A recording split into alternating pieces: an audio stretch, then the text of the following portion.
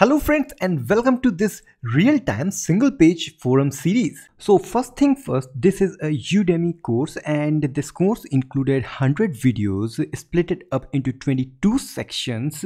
So if you want to check out this course, just get the link in the description and you will get 93% off on this course, and the amount after the 93% off is the lowest price a Udemy can offer in any of the course.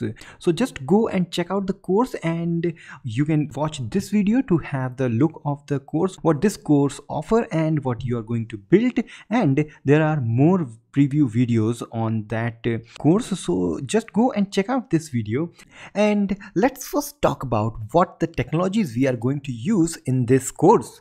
So first is Pusher.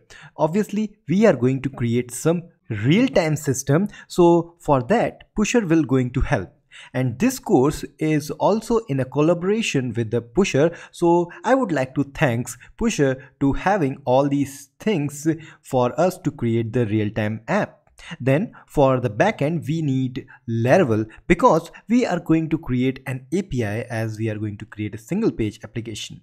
Then for the front end, the JavaScript partner is Vuejs. Vuejs will help us to modify the components on the go for making the single page application work. And then Vuetify for the material framework, the front end CSS part. And then we need a Vue-Router to change the URL as we go along one page to another page. The most important part is JSON Web Token for the stateless authentication partner, because we are going to create a single page app and there will be no sessions. Then we are going to use Markdown Editor, and which is obviously a great tool and very famous nowadays in the developer communities. Then what actually we are going to build, as I have told you, the single page app, and that app is actually a discussion forum where you can ask question and people will interact with your question, giving replies, and you will also reply others. Okay, then what actually we are going to make real time, as we know that we are going to use a Pusher, so we have many things which are going to be real time, like notifications. Just like Facebook, you have the notifications on that on the fly. It will just update the notification count and even add the notification in notification part. Similarly, we have like dislike, just like the Twitter. If you go on Twitter, the likes increase or decrease on the go. You don't have to refresh, it's just all real time. Then every new reply can add to your question on the fly, no refresh, nothing else. All these three systems will be real time. So let's now go to the Chrome and see actually what we are going to build.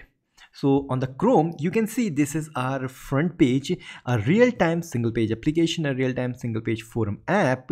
We have the toolbar and the footer here. And we know that we have the forum, so we will have questions, which is obviously empty for now and no category yet. So let's just log in, but to log in, we need a account. So let's create an account, sign up here, and I will give the credentials and secret, password is secret, and then hit sign up. And you can see as we are logged in, we have two new buttons, which for one is for ask question and second is for categories. So to create a question, we need to give a category. So let's first create a category. So I will give category name Laravel first, hit enter, and on the fly you can see just in a real time it's now created. And if I refresh this, it's staying here. That means it's saved on the back end, and you can obviously edit it. So Laravel 2 like that, so make it Laravel. Okay, so this is good. And if I now go to ask question, and I will ask question that what is Pusher? This is my question, and my category is Laravel. Says what is Pusher and how I will use it. This is my question, and we can also give some bold. Can you create a course on this? And yes, I'm going to create that. So let's submit this, and you can see with no refresh, even this is submitted, and we are on our questions. And what is the question? Pusher, yeah, Pusher spelling is mistake. So no problem. Let's go here and update this to pusher, which is a correct spelling. So hit here, save, and yes, we have saved this. So even if I refresh, yes, everything is fine. So as I have told you, there will be notifications for a new reply on your question. So let's suppose someone else is replying on this question. So let's go to incognito window to create a new user. So like this, I will go to pusher.dev once more, login, sign up, and I will call this bitfumes, and email bitfumes1@gmail.com. Password is again secret, it doesn't matter. Sign up, and yes, we have here. So let's go to this first question, and let me do one thing. I will move this like here and this like here. By the way, you can see that our window is now shrinked. This means we are on a smaller devices, and that's why we have this button. And if I click, okay, that's nice. We have this sidebar and the name of the user. Similarly, here also we have the name of user. Obviously, you can change the image according to the user. Then we have all these things, logout button, forum, and everything we have here on big screen like this. Okay, so that's nice. So let me do one thing.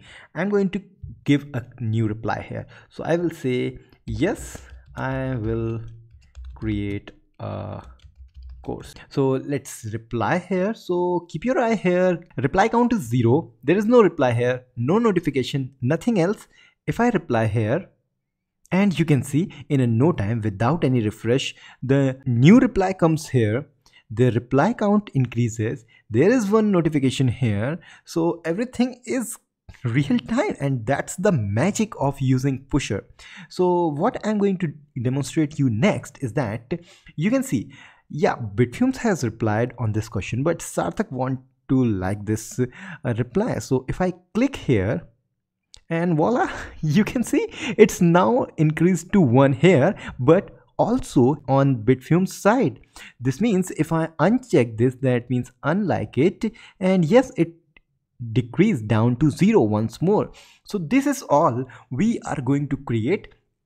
And as I have told you, we are going to use this Markdown Editor and all these things in this course, and I'm very excited to have this. And please go and get this course, and you are going to learn lots and lots of things which you will not get in a single course. Yes, you will get the courses for Vuetify, for Vue.js, for JSON Web Token, for API, but not all of these in a one course. So I'm sure you are going to definitely get this course, and thanks for getting this course if you have already on this course, and let's start the journey.